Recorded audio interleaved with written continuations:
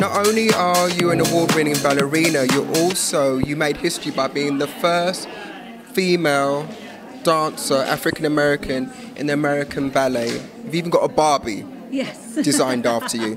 So tell the viewers with Flower what you want the viewers to take away from it. Yeah, I think I want people to really understand the power of dance, and that dance is a universal language. You don't all have to speak the same language. You don't even have to speak to understand and see the power of it. And then taking this kind of very human and real concept of connecting to a community. So we think about ballet, we think about these kind of fairy tale stories like a Swan Lake or a Sleeping Beauty, but I wanted to take a community that I feel connected to, the community of Oakland, California, and tell a story of what they're actually experiencing.